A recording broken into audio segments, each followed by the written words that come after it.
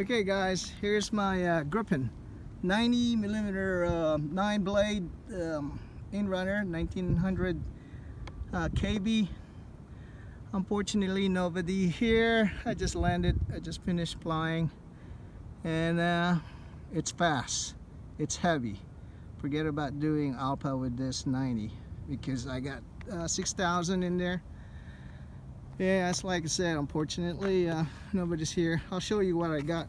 And also look at this, you know, the landing gear, it broke on that pin. This is my second one. I'm not gonna buy another one. I'm just gonna fix that, add some metal pin in there.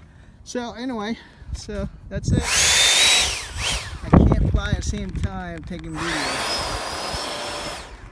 Oh, whoa. So let me show you what I got on my 90 in there. It's just windy, but it's no problem because it's so heavy. Let me get that back here if I can. I'm just going to show you what 90 I got there, the 9 blades.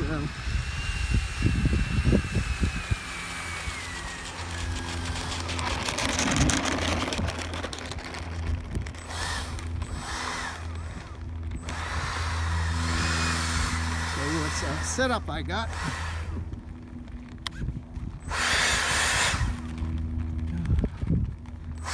Alright, quickly. Let's see if I can get this thing right.